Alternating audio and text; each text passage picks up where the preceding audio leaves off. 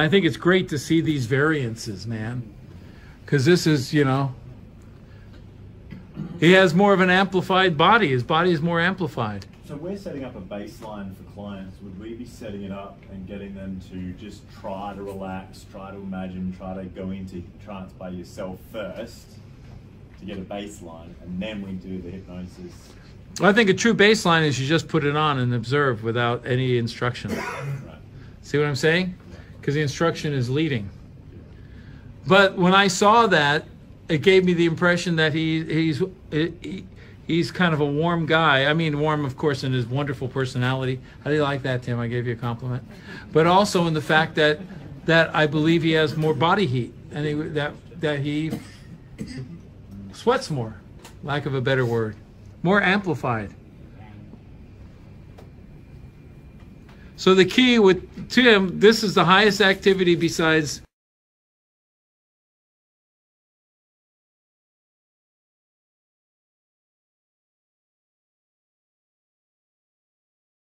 you know, he showed the most control of activity that I have seen in a long, long time. I'm pretty good, but this guy's real good.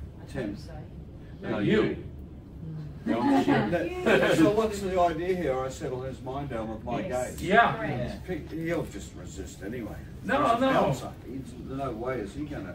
But anyway, this will be interesting. No intentional resisting. Subconsciously you can resist, but don't sit there thinking about sprinting down the street and having a fight to get all those big icicles and skies. Oh my God, Mr. Collingwood's going to look into my mind.